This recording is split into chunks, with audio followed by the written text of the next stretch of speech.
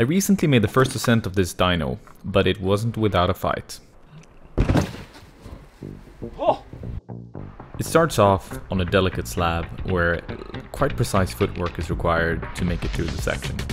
The holds are kind of non-existent, but you do get this seam of slightly smaller in-cut edges that you crimp. They're about half a pad, 1/4 of a pad large, and those are also the holes that you're supposed to jump off after this. You get into this really delicate position and it's just full-on commitment, like you can't have any hesitation. Yes.